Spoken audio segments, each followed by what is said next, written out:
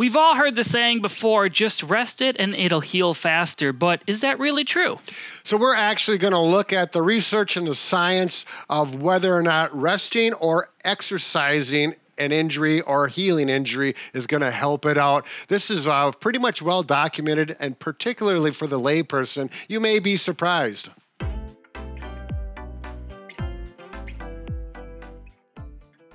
I'm Brad. I'm Mike, and behind the scenes we have Bob, and together we are the most famous physical therapy team on the internet. Wow. In our opinion, of course. All right. Rest versus active recovery. Let's look at the first study and what they came up with. So the study is called Price Needs Updating. Should we call the police? A lot of acronyms there. So Price is the old acronym we used to know, and police is a new one they made up. What does it stand for, Brad? Well, in regards to after an injury, Price means you protect it. In other words, you don't do anything with it. Let it still, rest it, put some cold on it, ice, compress would be just, some ACE wrap to keep the swelling down, and then elevation. So the fluid, the swelling will actually go proximal and get back into the system. Now, what they did is with police, it's still protection, like we said, and then O stands for optimal loading for police. Now, optimal loading means partial weight bearing, putting some weight through something. Say you had a knee surgery.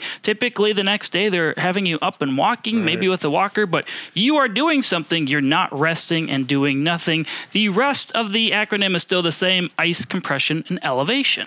Right. And if it's a shoulder, you may be actually lifting that shoulder up within a couple of days versus being in a sling for 2 or 3 weeks. So this study looked at controlled movement of soft tissue in injuries like muscle strains, and what they found is moving it actually improves blood flow to the area versus resting it. Now, we know blood flow carries your nutrients essentially throughout your body. So the more blood flow you can get to the area, more nutrients, faster recovery time. Right. So this is often called active recovery, but this is where a therapist involved or someone knowledgeable on how to progress your activity without doing too much too soon and actually re-tearing some of the tissue and having a setback. So it's really critical that we move in a progressive manner that is appropriate for the injury. Now, another study called Activity versus Rest in the Treatment of Bone, Soft Tissue, and Joint Injuries looked at this as well. And what they found is a controlled early movements, like Brad was suggesting, actually speeds up your recovery, while resting too much actually delays it. That's right.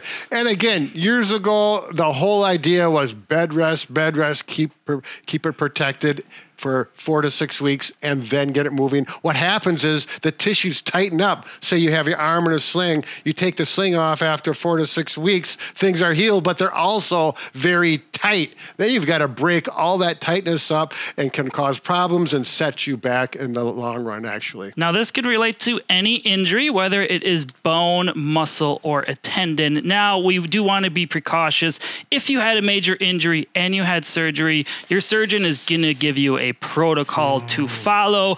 That is typically what you want to do. Oftentimes, this has some form of active recovery. It just be very slow in comparison to something like, say, just a sprained ankle. There you go.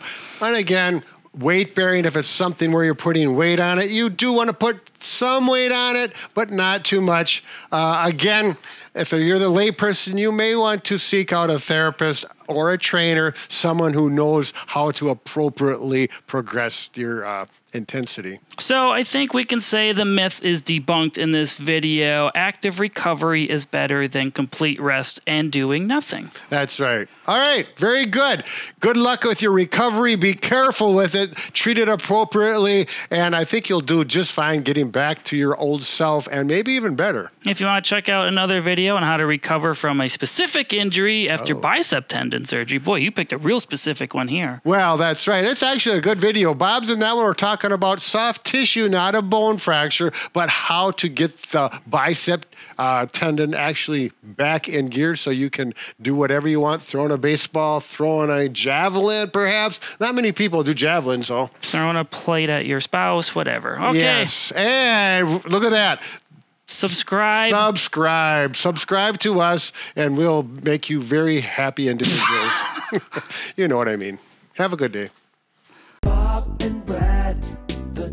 most famous physical therapist on the internet.